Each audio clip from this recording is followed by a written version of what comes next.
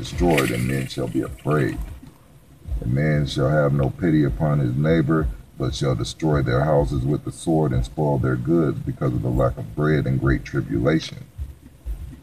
Huh.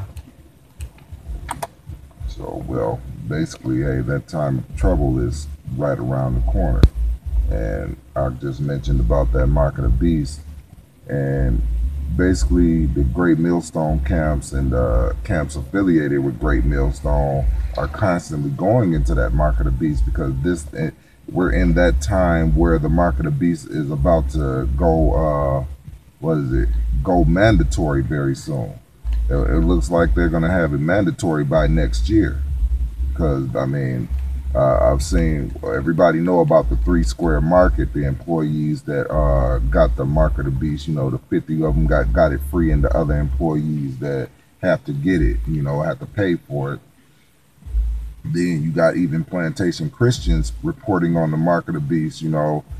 This one bald-headed Jake messed around, was enrolling his daughter in school, and they had lines for children to get their hands prepared to get that mark of the beast. So that microchip is being spread United States wide now. And by next year, I wouldn't be surprised by next year if it's mandatory.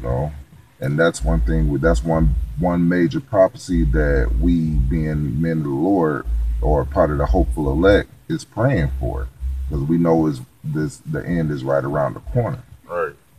And well, it was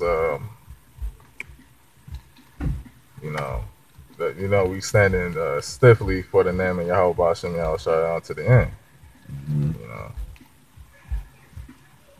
Well, with that, I want to give all praises and glory to Yahweh Bashem Yahushua. Double honors to the apostle elders of Great Millstone, and salutations and greetings up to you brothers out there laboring in truth and sincerity. Shalom. Shalom.